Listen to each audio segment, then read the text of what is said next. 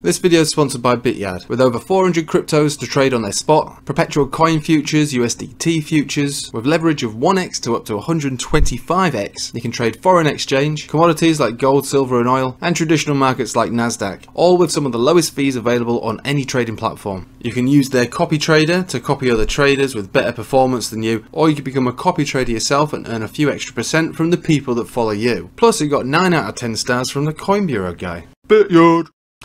Hello everybody, welcome back. Not going to give you a little picture of me in the corner of the screen today, looking pretty rough. So I'm going to run through this quick before I do the school run.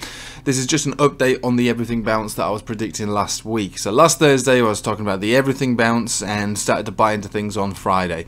Between Thursday and Friday. This is for traditional markets, which in turn should have a knock-on effect for crypto just through association.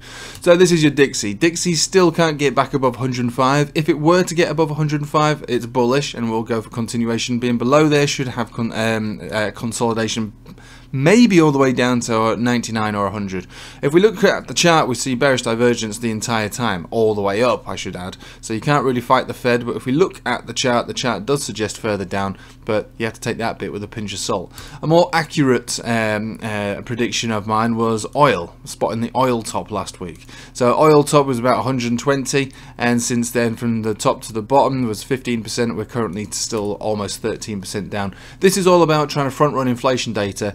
Oil being fuel, fuel being higher cost at the pump, meaning less money for consumer, meaning inflation. So we wanted to see this come down, and it's nice to see that we're already down, because when I made this video people were going, oil's going up, you idiot, don't you know what's going on in Eastern Europe? Alright, yeah, of course I do, but it doesn't mean that these charts aren't overheated, overpriced and looking to come down. So same with wheat. Wheat is down again from what I understand, a good 13%. Yep, a continuation of that. So this is just the daily here, but yeah, continuation of the move down. My expectation is that over time it's going to reach these pre-mania levels, so give or take about 760. Again, it's all looking pretty good. We've got short signal on here as well. We recognised that a few days back last week, and that is likely to seeing what we're seeing now, the playing out as we speak. Interestingly enough, oil actually got the short signal a couple of days ago. It's not very clear, but it definitely is there. Whether you take it seriously or not, it's a short signal, and this would be for another big drop down, probably down into the 90s, I would imagine. So I know what it sounds like, but that's what it would suggest. Oil back down into the 90s, the low 90s. Dow Jones Industrial Average, one of the indexes that I bought into on Friday, and since that week we are up 4%. Now I did say that I was looking for this to maybe come down a little bit more with a risk to reward of about 3 to 5% before it actually shoots up to the tune of maybe 15 to 30%. I know how it sounds. It's crazy, but it's more likely to shoot up. I don't think this one's going to shoot up by 30%. I think that's something we could maybe see on Nasdaq maybe, but not so much for this one. I think it's going to be crazy there. So I think we're looking for 3,300 on this one for the everything bounce kind of position, and for Nasdaq. This is Nasdaq's pre-market, so we can see that we're already up a little bit. And again, yeah, I'm not looking for the everything reversal. I'm just calling for the everything bounce. Sorry, I'm trying to rush this out because I know I've got to get in the car in a minute, take those kids to school.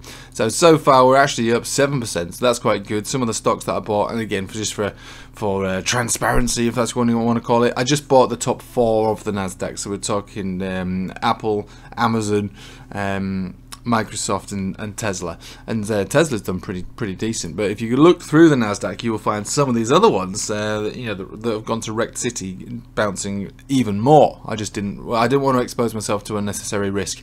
I was pretty confident that the everything bounce is going to play, and it looks as though it is actually playing out, but I didn't want to expose myself to any more risk, because obviously when I was talking about the everything bounce, everyone was going, "You're wrong. You're wrong, it's going down, blah."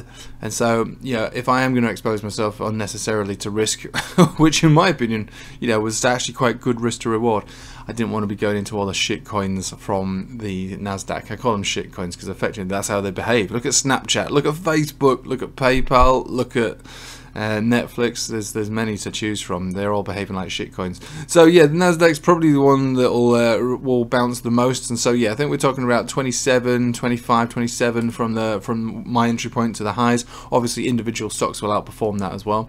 So the everything bounce continuing to show momentum earlier than expected. I was going to give it up to a 3-week period to gain momentum, but it started to happen almost immediately after I made that video.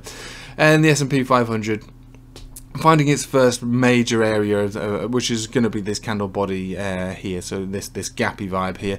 Now, this is going to be the case for all of these indexes. We want to see them build and close these bullish engulfing candles on these weekly charts here. So we've got it on the Nasdaq. S&P not quite got it. Neither has the Dow Jones Industrial Average. Doesn't mean that they can't get it, but that's what we want to close like. So we are looking for and hoping for a bullish day today, but it doesn't really matter because, like I said, we're getting short signals on these commodities, which should feed into inflation data. We all know that the rate hike took place, 75 basis points. It'll work. It'll count for something, and so I expect the next CPI inflation data to actually show that it's come down.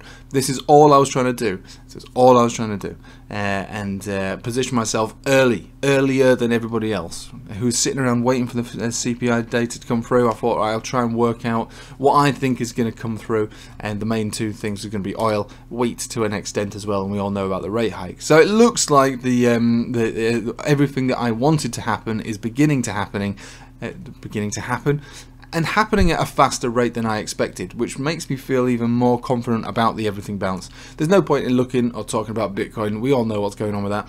But it's going to move for association with the markets. It doesn't look particularly weak, I have to say. It doesn't look particularly strong either, but certain altcoins are actually looking pretty interesting. If you want to know more about all this, I'm doing a live stream tonight for Patreon members, so there's a link in the description below. Join the Telegram, it's free. Join the Patreon if you want to take part in the live streams. Other than that, I hope you have a nice day and take it easy.